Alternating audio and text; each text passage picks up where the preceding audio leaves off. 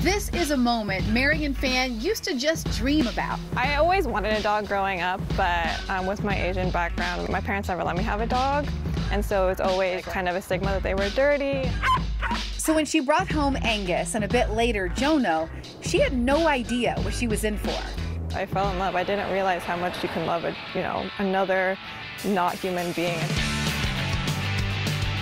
What she also didn't realize until later is that Angus isn't your average Corgi. He started playing fetch really young. Just when we were outside playing fetch one day, we're like, wow, he is really fast compared to other dogs that we saw. And so we're like, okay, maybe he does have a talent.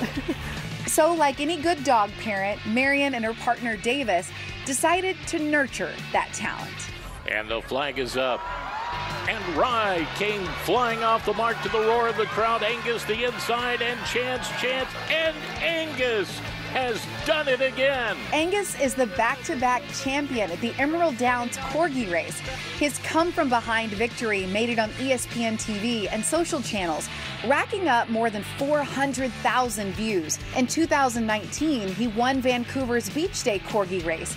And even when Angus is not racing, he's still racing. He is very competitive. Every time we are at a dog park or with our friends who have dogs and we throw a ball, he'll want to be the first one all the time. You might wonder what goes into developing a champion Corgi, a certain diet or exercise regimen. Well, it turns out it's just a lot of cross-training. They're actually very active too with us. They hike with us, they paddleboard with us. But Angus is the only racer in the family. Jono is a bit more laid back.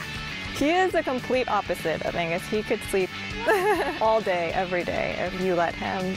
Good boy, Angus. It's the balance that keeps things at Marian's home interesting. She might not have been first among peers to get a dog, but with these two Corgis, every day feels like a winning one.